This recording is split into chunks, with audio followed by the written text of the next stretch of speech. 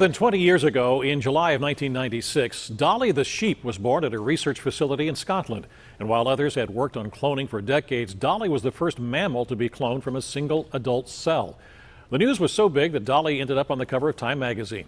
6.5 years later, though, skeptics scoffed when the animal had to be put down after she developed a lung infection. And that news prompted many to assume the cloning of animals was nothing more than a passing fancy. However, the work to clone animals did not stop, although much of the focus became on livestock and show animals.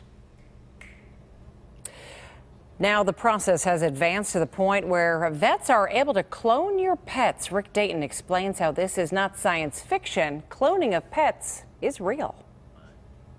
This adorable fluff ball is a 9-month-old toy poodle. His name is Baxter. Baxter is a clone.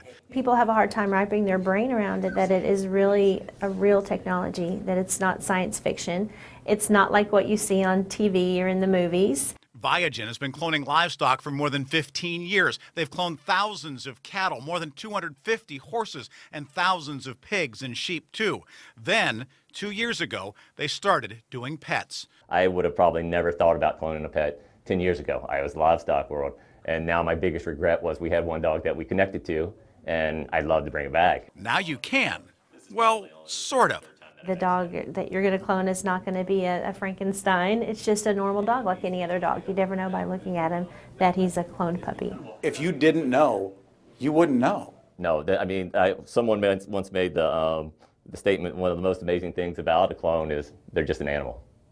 You know, there's no way to tell. We like to say a genetic twin just born at a different time. Cloning starts when your vet takes 4 small skin samples from your pet. It's a simple procedure, and most dogs go home the same day. Some owners have it done when their dog's under anesthesia for something as routine as a dental cleaning. Every veterinarian on the planet can do this to preserve the DNA very, very easily. It's things that we do every day in practice almost. Dr. Mike just performed the procedure for a client who asked to have a pet cloned as a final wish. This is Star Trek to me. I mean, this is amazing. Back in 2000, I couldn't even imagine treating animals with stem cells, let alone cloning animals from our practice. Couldn't even imagine it. Just talk about it.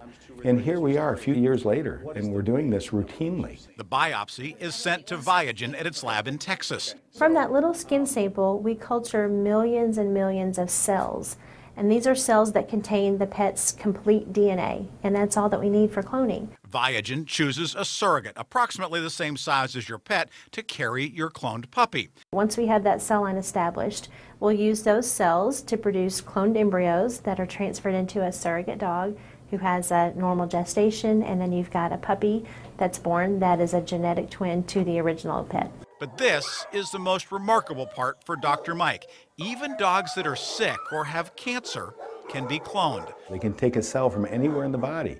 And even if you take a 16-year-old dog and you decide now I want to do it, but is he too old, does he have old cells, it resets the clock. They go back to young again, which is It's not a reincarnation of their pet. It's not that same pet born over again, but it's those same genetics, and this little piece of this pet that they loved so much is somehow back in their life again. Cloning is not for everyone, and it's not cheap either. The cloning fee is $50,000 to clone a dog.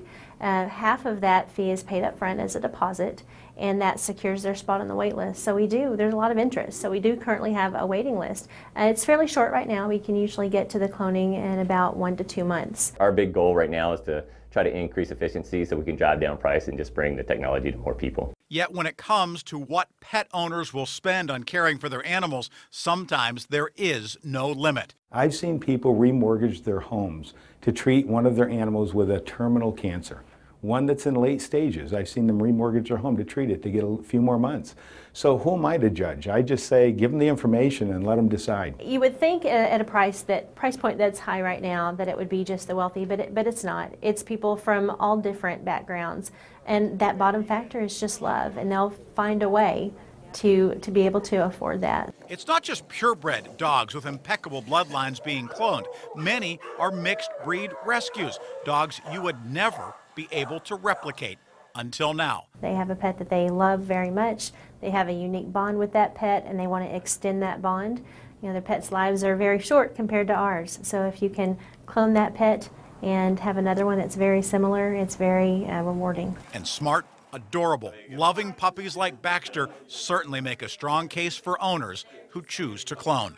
Rick Dayton, KDKA-TV News. Now, Rick also reports the company is cloning cats and that the cost of that is much lower.